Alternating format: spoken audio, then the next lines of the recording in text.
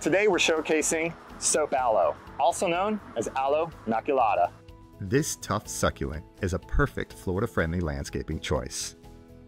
Soap aloe thrives in our Florida climate with little care.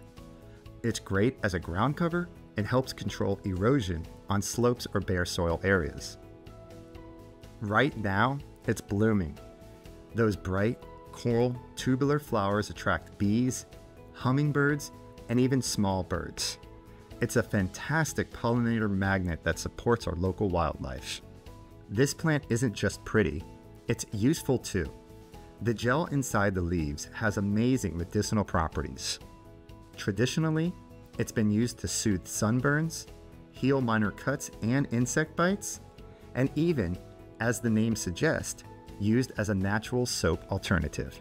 Sometimes you might notice strange growths or unusual shapes on the leaves or flower stalks.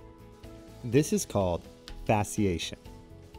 It's important to know that fasciation is a mutation, but not a permanent change in the plant. Instead, it's a temporary condition caused by factors like injury, insects, or environmental stress. The plant usually returns to normal growth after a while.